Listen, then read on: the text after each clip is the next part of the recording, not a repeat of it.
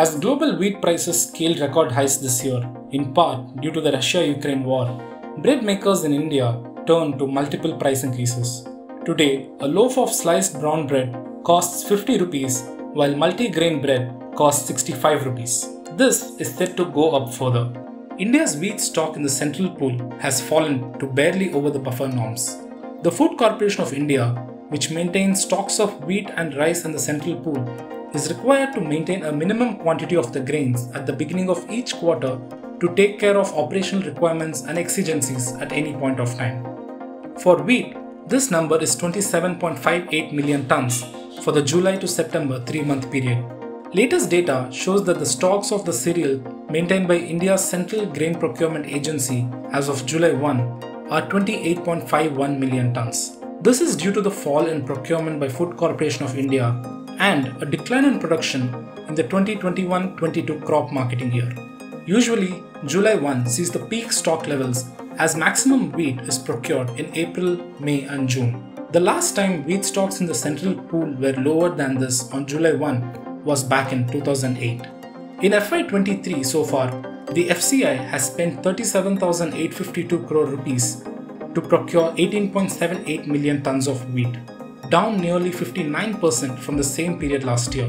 The procurement target has been revised downward to 19.5 million tons from the earlier 44.4 million tons. Last year, the government spent 85,600 crore rupees buying a record 43.34 million tons of wheat from farmers. This time, farmers chose to sell their wheat crop to private traders who offered prices higher than the minimum support price. Lower purchases by FCI in turn mean big savings for the government. Another reason for lower procurement is the drop in wheat production due to a sudden rise in temperatures in mid-March. Wheat production in the 2021-22 crop season ended June has been estimated at 106.41 million tons according to the third advance estimates. The government had initially forecast this year's wheat output at a record 111.32 million tons. So my assessment on all this is that wheat prices are going to increase. This is because FCI will not immediately offload its stock in the open market yet, as they need to maintain the buffer stock norms. As farmers already preferred selling to the traders due to high market prices, and with the export ban, private stock with traders are already high. What this means is that millers will need to buy from the traders and prices will be inflated. It will further rise with the upcoming festive season when demand for wheat is high. And higher prices will also encourage farmers to sow more area under wheat. And we don't have similar heat wave conditions like this year, then there will be higher production next year with the increased acreage. Government of India would also like to procure more if they are extending the Garib Kalyan Yojana, after September.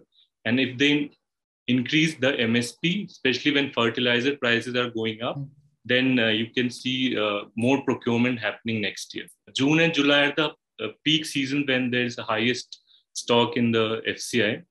But this year it has been low and it will start depleting from now because they need to offload this for various schemes and there is no further procurement coming up. So prices will go up for sure. So India is already exporting around 1.8 million tons of wheat to some countries like Afghanistan, Bangladesh to meet their food security needs. So if the world demands, then India will have to export more, even though they have banned the exports. With the heat wave curtailing output and pushing domestic prices to record highs, the government banned most wheat exports from mid-May. It also reduced the allocation of wheat in the PM Garib Kalyan Yojana and the National Food Security Act.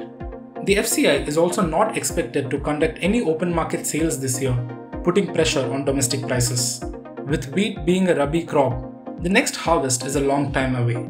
The fallout from global and local factors means there is no relief on the horizon for consumers. If you like this video, share it and subscribe to Business Standard. For more news, views and insights, log on to www.business-standard.com. Do also follow us on YouTube, Twitter, Facebook, Instagram, Telegram and LinkedIn. सब अच्छी दिख रही हैं यार, कौन सी खरीदूं? ये तो वही बात हुई, 4000 शेयर्स लिस्टेड है, कौन सा लूं? वो तो सबसे आसान है। तुझे 5 पैसा नहीं पता? अब तो सबको पता है। 5 पैसा पर है 4000 स्टॉक्स की रिसर्च, टेक्निकल टूल्स और इन्वेस्टमेंट आइडियाज। डाउनलोड 5 पैसा नाउ। अब तो सबको पता है, investing made easy and rewarding with 5 paisa. Investments in securities market are subject to market risks. Read all the related documents carefully before investing.